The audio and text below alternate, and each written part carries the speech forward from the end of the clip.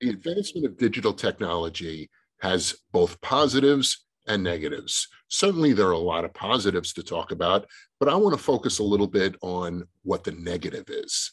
Whether you're talking about interest rates, commissions due to a real estate agent, or even commissions due to a financial advisor.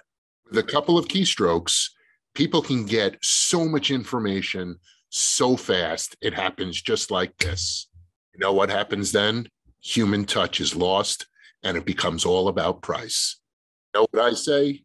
Shop referral before you shop price, and you'll never go wrong.